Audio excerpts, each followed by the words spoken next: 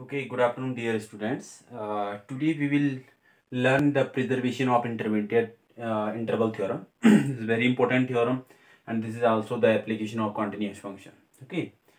Uh, the we have basically we have two theorem of interval related to the interval theorem. One is if we have a function f is I to r. Okay, suppose that this is a function f is I to r, and graphically we can understand it. Suppose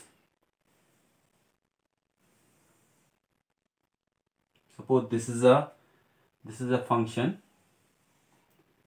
and we have 2 points in this function. This is a function fx, okay, and this is a graph of fx, and this is a graph of x, right?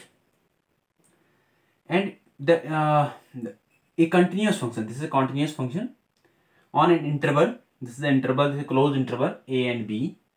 This is a closed interval a and b, okay. And in this case, if this is a closed interval, closed and bounded, this is a closed and bounded interval, then the range of the function, the range of this function is fi. The range of this function is fi equal to fx. The range of this function is fi equal to fx, where x belongs to the interval, is also closed and bounded. If the interval is closed and bounded, then the range of this function is also closed and bounded. It means the range of this function is, this is the range of this function in y-axis. This is the range of this function. Suppose that this point is capital M, this is small m. This is the range of this function, okay. And this range is also closed and bounded. It's mean this range is, it's mean the interval, this interval I equal to m is closed and bounded, okay. And also we can say that this is the infimum value of the range set, infimum value of the range set, and this is the supremum value of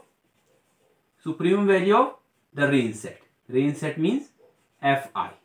This is the supremum value, this is the infimum value, and this interval is as closed and bounded if the interval in the interval in x-axis and interval in real line is closed and bounded, okay. And second is if f is such that I to I, it means this is a function, is continuous function on I, and I is an interval, then the range is also an interval. This range is also an interval. This range is also an interval if this is an interval. If this is an interval, then this range is also an interval, okay.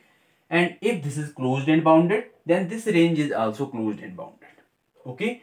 And the lower bound is also known as infimum of the range set, and the upper bound is also known as supremum of the range set. This is the intermediate, this is the preservation of interval theorem, and it is applicable only for continuous function, okay. It is applicable only for continuous function, okay student.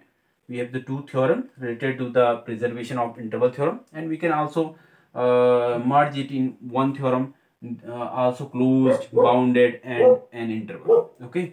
Always the range set is a closed, bounded, and an interval. If the input interval is closed and bounded, then okay. Thank you.